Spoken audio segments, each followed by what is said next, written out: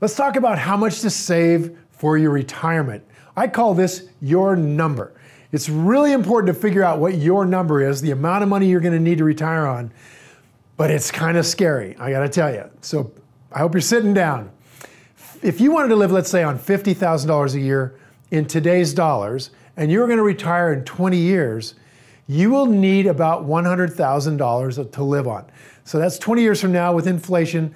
In today's dollars, that would be $50,000 a year. Okay, so not a huge lifestyle, right? We're just talking about a regular average lifestyle, $50,000 a year, plus whatever you get from Social Security. So how much are you going to need to have that lifestyle starting in 20 years? Well, the average healthy person is likely to live into their 90s. That means they might have to plan for 30 years in retirement.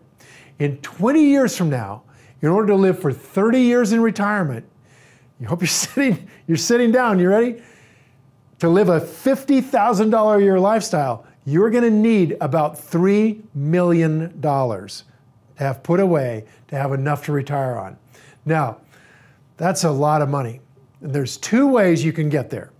Number one, you can follow what everybody else is telling you to do. Your advisor and is telling you to do this. Your financial planner is telling you to do this, and that's diversify your portfolio, put it all over the place.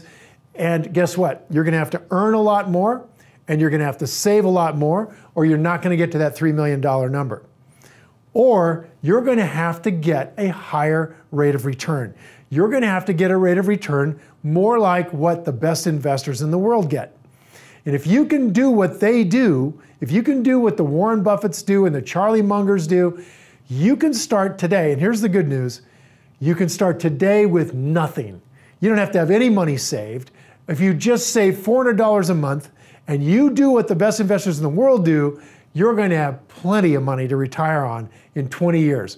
I can't wait for you guys to learn about this. It's really great hearing from you. So please leave me a comment below. Thanks for watching. For more videos like this one, please subscribe to my channel.